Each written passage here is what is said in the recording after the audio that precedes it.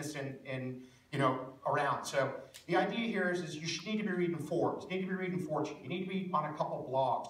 You gotta have, I use Flipboard. Any of you in here use Flipboard? Okay, great tool. I have feeds from BBC, from AP, from Fortune, Slate, I mean, all of them. I read it every morning at breakfast, and I get amazing information to just keep me up to speed, to know what's going on in China and India, what's happening in my industry, what's going on globally. Number two is, and look at how big this word is, you need to be an expert on your product. And when I say expert, I mean expert. You gotta know it inside and out. You gotta know it backwards and forwards. If it's a lumpy object you sell, you should be able to take it apart and put it back together. Almost. I mean, that level of expertise. You are not going to position yourself as a value adder. You are not going to position yourself as a trusted advisor if you don't really, really understand your product well. Now, that doesn't mean you have to be 100%. 5% of the time, you're allowed to go, I don't know, let me go back, talk to one of the engineers, let me talk to some folks at my office. That's one thing I don't know. But if that's the answer to 30% of the questions, you're an idiot, right? I don't trust you. You don't have any confidence. So that's at that level. The next level is an expert on your competition. You should know your competition's products and services as well as they do. What do they do? How do they differentiate themselves? How do they sell against you? What do they tell their customers? What's the new products they're coming out with? What's everything you can learn about your top competitors so that you know them almost as well as their salespeople do. Once you've got those, then you get to the top level where you become an expert on your customer, where you deeply care about them, you ask them questions, you want to know everything you can.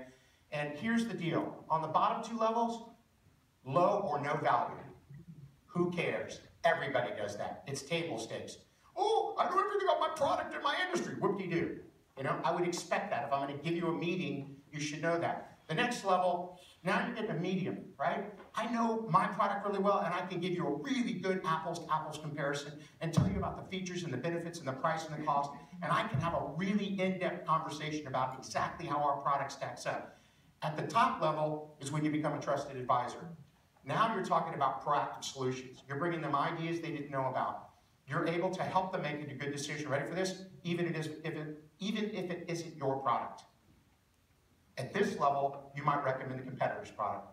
Ours isn't right for you, doesn't have the right features, doesn't have the right benefits, you're not going to be happy. Because the key is, you got to sell the exact right solution. If you don't sell if you sell something too low and then love the price, it's called bankruptcy. You don't get to go back because you don't have a job. You sell it too high and they find out, you never do business with them again. You sell it at exactly the right price, deliver it late, deliver the wrong product, do something like that, you don't get any more business. It has to be the right price, the right value, good for you, good for them, win-win, because then you're partners. You're not a salesperson, you're a partner, you're a peer, you're a trusted advisor. You're someone that they go to and ask for help for the growth of their business. Whole different level. Very few salespeople get there because they're not willing to do the bottom parts. They're not truly willing to do the research, the homework, the reading, the study. All right, we talked